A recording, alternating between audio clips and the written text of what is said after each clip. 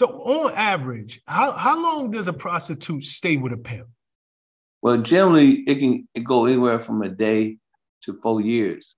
The average that, like I had some women, most women that I deal with, they usually stay about 4 years. After 4 years, depending on their age, they burnt out.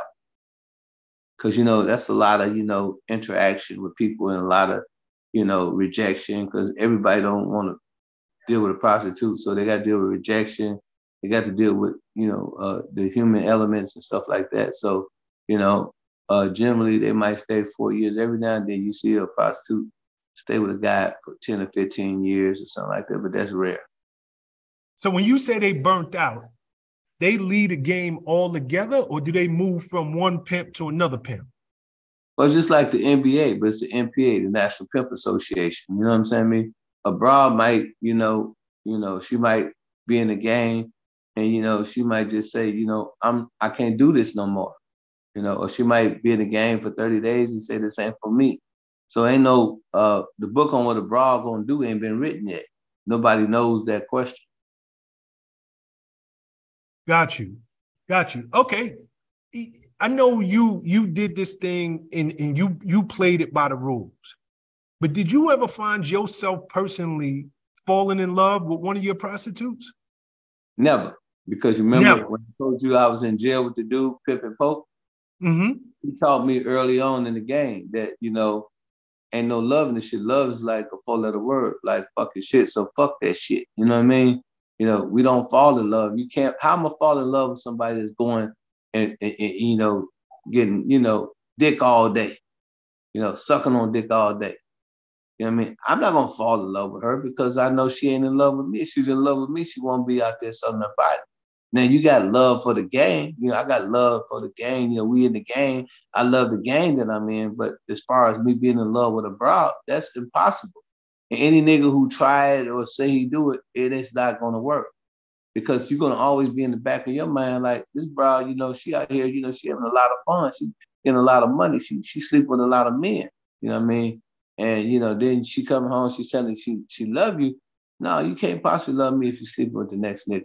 You know what I mean? It just, if your wife said, baby, I love you, and she fucked every nigga in the Bronx, you know what I'm saying? Would you love her? Be honest. Would you love her? No, absolutely not. Not me. Okay. So to put yourself in the pimp position, you know what I'm saying? That's why he can go from hoe to hoe, because he ain't finna be, caught up on that bullshit. That love ain't no love in the game. Your partner, motherfuckers start at your feet, end up at your throat. You know what I'm saying? The game is cutthroat. You know what I'm saying? Motherfuckers ain't playing no game. When I'm out there, in the streets, you know what I'm saying? I'm in full game mode. You know what I'm saying? I'm putting pressure on niggas, you understand me? I'm beating niggas to the punch. I'm gonna win the war before I even go into the battlefield. I come out to destroy niggas, you know what I'm saying? I come out to knock your bitch. I come out to take you out the game, nigga. You in my way. Ain't but one spot at the top, number one. I want that spot. So let's go to war, nigga. You know what I'm saying? I mean, you try to take my bitch, I'm gonna take your bitch. But if I get your bitch, I'm gonna blow your fuse and put your bitch up under some new rules. You know what I'm saying? Me, and I'm gonna serve you the game. You know what I'm saying? That's how the cutthroat game is. And then abroad, she could be laying up with you, tell you she love you, I ain't gonna never leave you, and she say I gotta go see my mama. You never see her again. Or y'all have an argument. She can be walking up and down the track, and here come pretty boy Roy. You know what I'm saying? Me with this brand new Rolls Royce, talking good, smiling, saying the shit she want to hear. She already upset with you. Next thing she jumps in the car with him, you get a phone call from him, say, man, I'm just gonna serve you news, blow your fuse, let you know this bitch is up under some new rules. So you like, what? This bitch just told me she loved me. So after a while, you become desensitized to that, and you understand it's just like a job, like the fireman. You think he, give a fuck about killing you? I mean, the police department. You think if you up a gun, you think he give a fuck about killing you? He gonna kill you because that's his job.